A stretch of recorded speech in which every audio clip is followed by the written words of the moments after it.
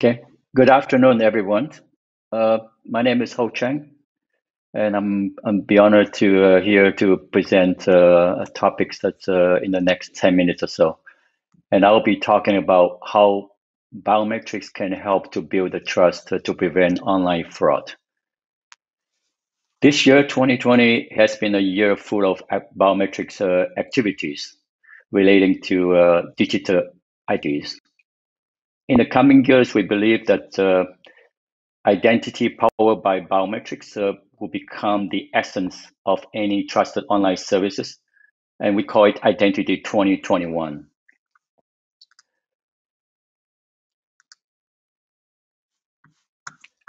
So let me start with by talking about digital identity. And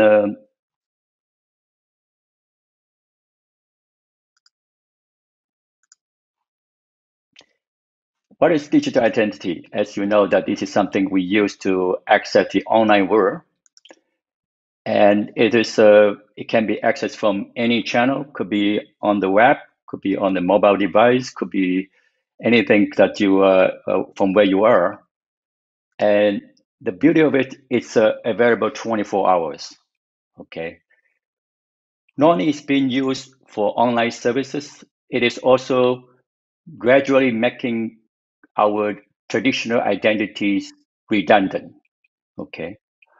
Why? Because it's used daily, almost daily for everyone in real time using mobile online payment, for example. And the user experience in digital identity is excellent and it's so convenient. But it's also a point of attack. I will come to that a bit more later on. So we believe the online fraud essentially is identity fraud, or majority of them are identity frauds. Online fraud during a transaction is usually non-proactive. The most proactive and productive online fraud, of course, is identity fraud.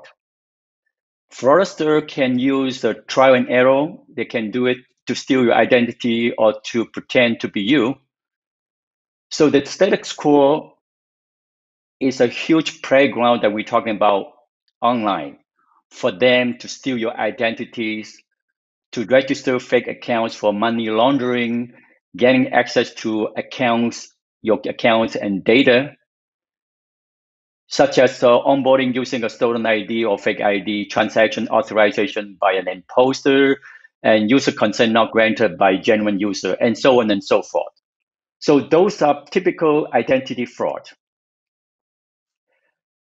So if we take a look at the identity life cycle, identity fraud can take place at each of these components. This is very typical here.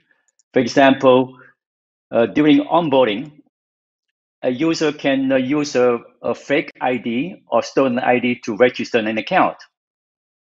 And once account is established, then of course, a lot of things would happen afterwards.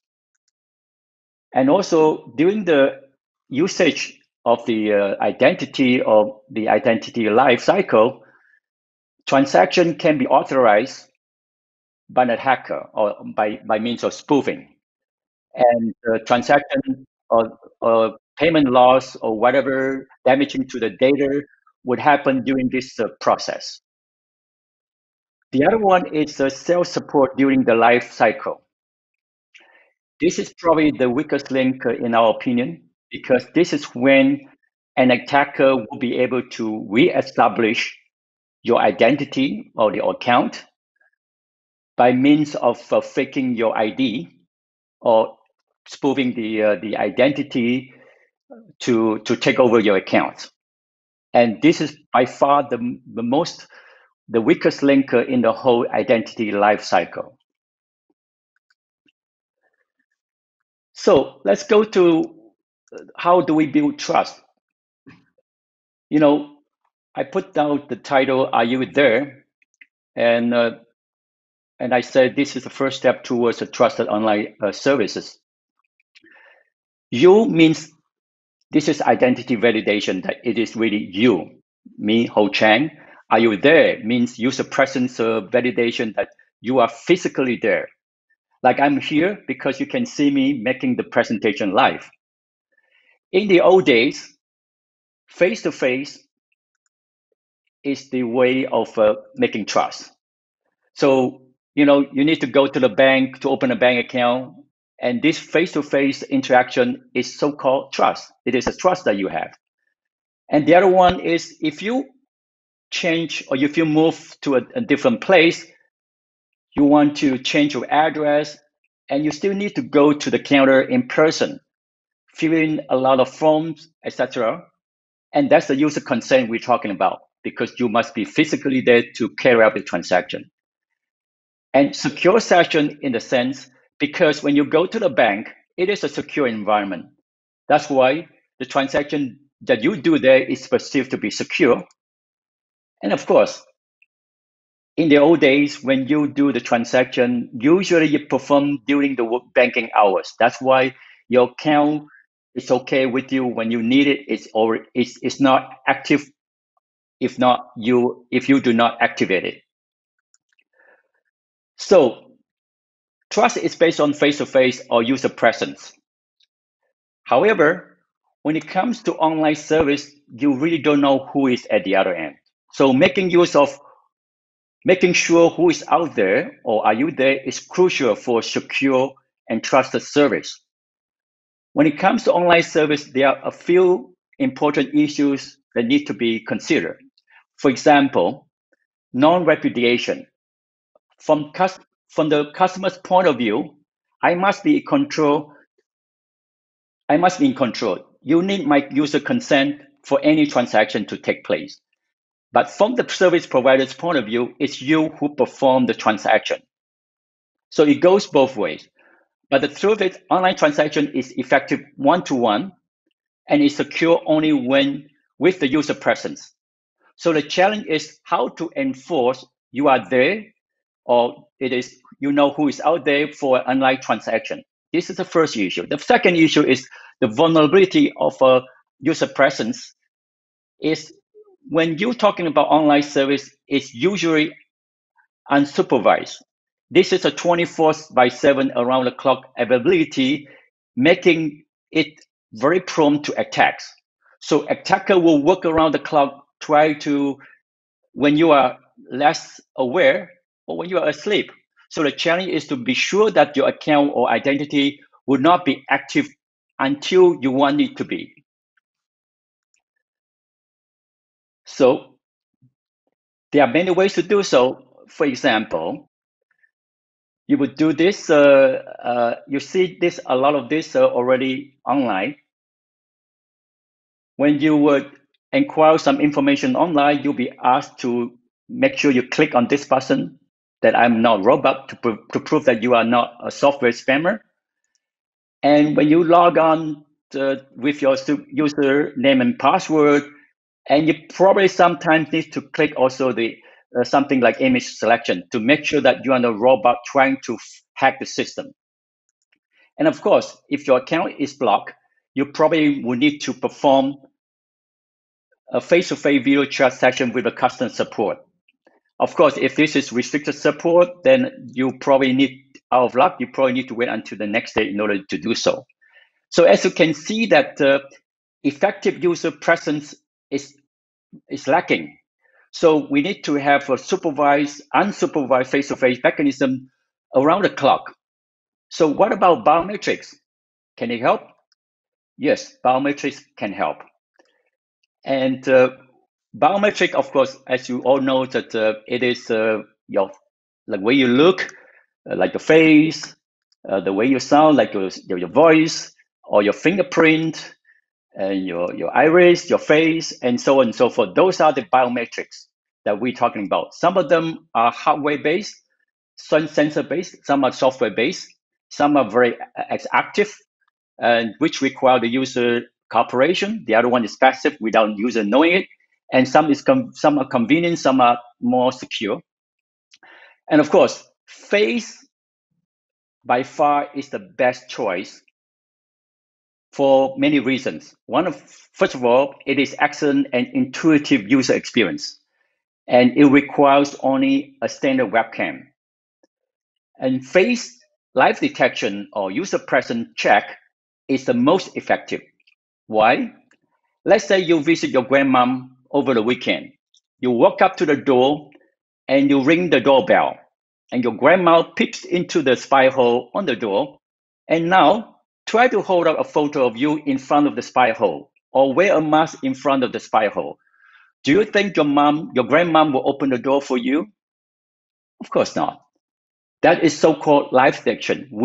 She or he, whoever needs to know, is it really you out there? This is what we call biometric live detection.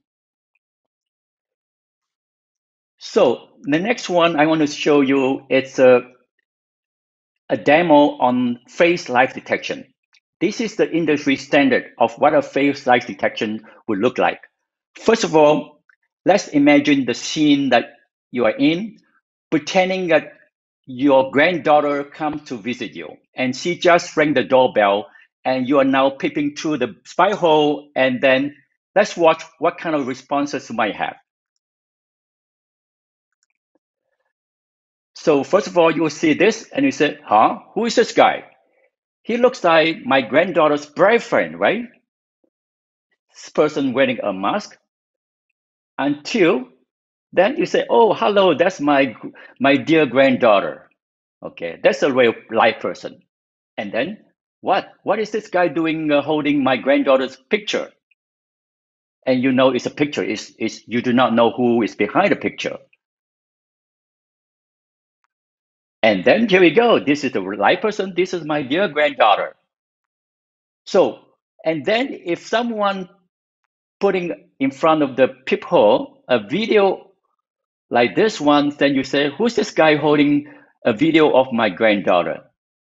You should know this information because after all, your granddaughter should be this person. And you say, yeah, now I see you. Hello, granddaughter, please come in. This is live detection using facial recognition. So let's go back to the identity lifecycle one more time to see how we can add trust to the life cycle using biometrics. Of course, during onboarding, you can check whether or not this is the the original owner of the identity document for onboarding for eKYC. And during a transaction, you need to do facial recognition with live detection to ensure that this person actually give you the consent to carry out the transaction. And then for account recovery, for example, you need to do so by means of facial recognition with live detection to make sure that you are actually the account owner. So this brings the trust to the identity lifecycle. User presence is essential in protecting your digital identities. So biometric live detection is the best way to ensure user presence.